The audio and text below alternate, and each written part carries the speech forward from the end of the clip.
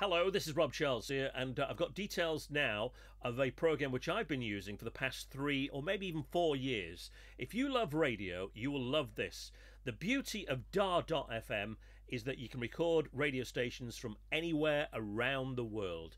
And also, another beautiful thing about it is that a lot of American radio stations are actually, well, they're barred from being listened to outside of America. But with this program, you don't have to worry about that because I listen to a lot of American radio stations for the likes of Z100 in New York, WCBS FM with Scott Shannon on breakfast. I record those shows. You can listen to K Earth 101 in Los Angeles.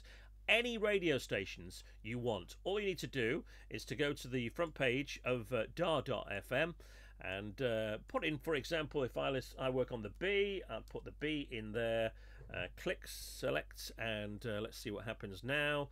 And there we go, the B.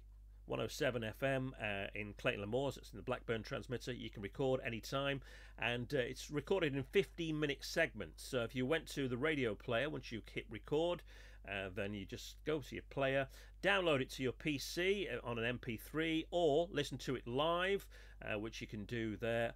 Or as I say, you can download it to your smartphone or your tablet or Android. It's a great piece of software.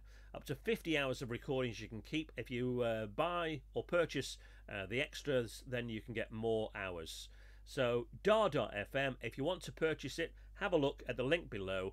And I do get a little bit of cash, but not a lot. But if you want to purchase it, have a look. It's down below. dar.fm. And until the next time, bye for now.